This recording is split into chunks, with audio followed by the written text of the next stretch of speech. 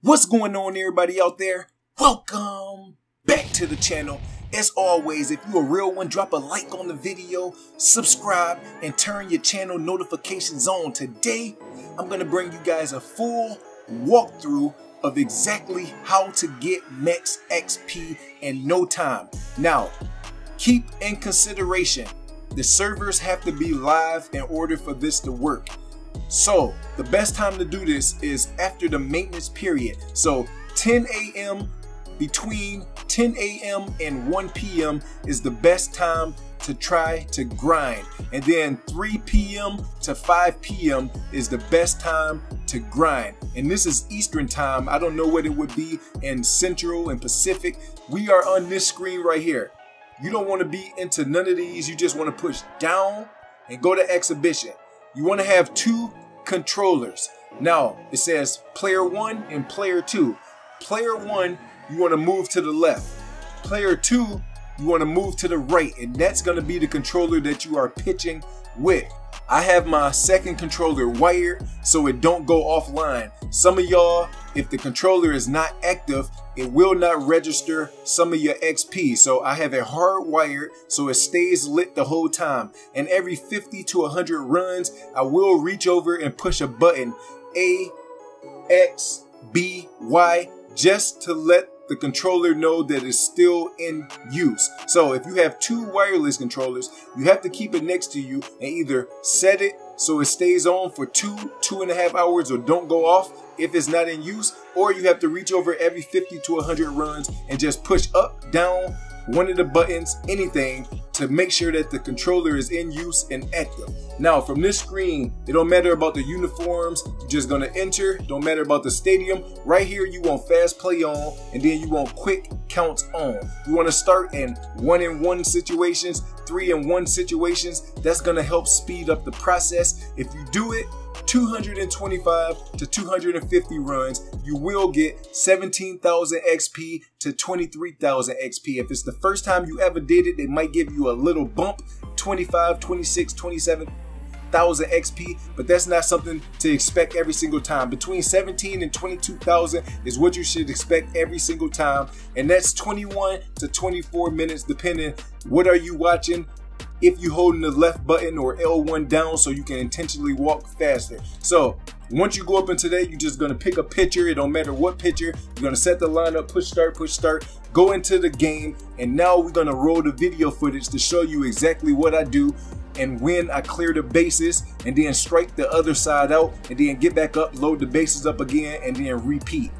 Drop a like on the video. Yesterday's video went bonkers. Over 1,100 views in the first 24 hours, but we only had 30 some likes. So drop a like on the video if you're a real one. If you're not a real one, thanks for watching. But if you're a real one, drop a like on the video. Let's get these videos to 65 and 70 likes, man. And I keep bringing y'all the best tips in MLB The Show 21.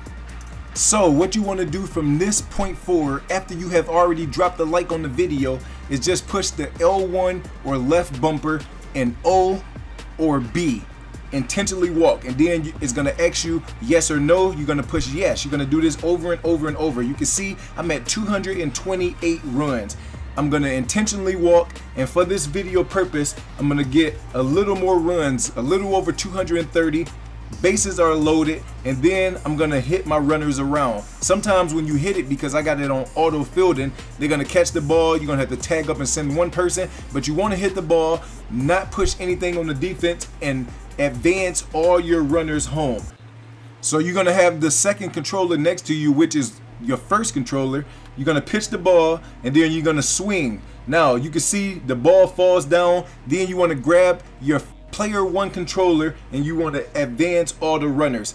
I didn't have the controller close to me, so I got caught up and didn't do it fast enough, but right there is the hit that we want. And now I'm going to grab the other controller and just advance every single runner around the bases. I'm going to sit there, hold the ball. Every once in a while, I'm going to throw the ball, make it look like I'm trying to get him out, throw it to second base, throw it to first base, throw it home after the runner is already there, etc. Do it any way that you want to. And then after I cleared the whole bases, now with the quick counts on, you can see it's a 1-and-1 count. Pitch strikes down the middle, get everybody out, make it very simple. And then we're going to get up with the other team, and I'm going to grab the other controller. I'm going to get that whole side out, throwing nothing but strikes. It's going to start off with 1-and-1. It's going to start off with 3-and-1. It's going to start off with 2-and-2 counts. That's what quick counts is for. And then once I get back up, I'm going to intentionally walk the entire side again, get bases loaded. Then I'm going to pitch the ball. I'm going to swing. I'm going to hit it. I'm going to send everybody home as long as it's over 230 runs. And then I'm going to exit out the game. Now, you can restart the game if you know for sure